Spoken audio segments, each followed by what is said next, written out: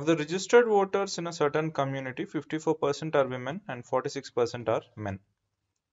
So let us say there are n registered voters totally. So 54% are women, which means the women are 0.54 n, and the remaining 46% are men.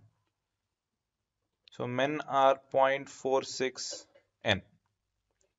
So these are the total number of women and men voters in this n. Now among them, 68% of registered women voters. So of the 0.54 n, 68%. And 62% of the registered men voters, which is 62% of the 0.46 n. So we have a situation like this. Let's draw a box. So let this row be women and this row be men, and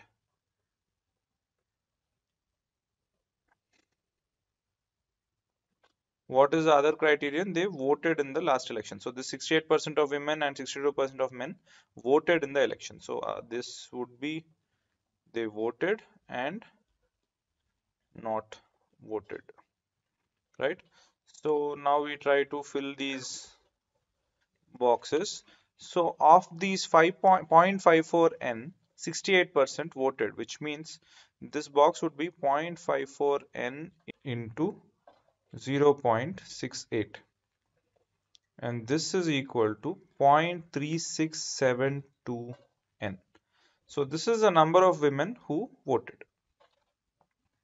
And of that 0.54 n, the remaining 32% haven't voted. So that would be 0.54 n into 0.32, which will give us 0.1728 n. And for men also we have similar logic. So of these 0.46 n, 62%, that is 0.62, have voted. So this will give us 0.2852 n, and the remaining 38% would be 0.46 n into 0.38, which is equal to 0.1748 n. So we now have the total number of people who voted and did not vote, and also their gender wise split. So now we can try to answer these questions. A woman who voted in the last election. So if a registered voter from this community is randomly chosen, find the probability that this person is a woman who actually voted. And for that, the denominator is clearly the total number of registered voters, which is n, and the numerator would be the number of women who voted, which is 0.3672 n.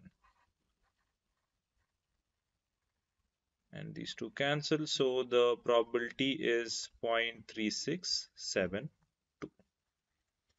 And the probability that this person is a man who did not vote, and for that we are looking at men who did not vote, which is this value, and thus this would be 0.1748 n divided by n. N and n cancel, so we have this probability 0.1748. And then lastly we are looking for the conditional probability that this person is a man given that this person voted. So for that we have to look for only the voted cases, which would be this plus this. This would be the sum of these two would make the denominator. So we would have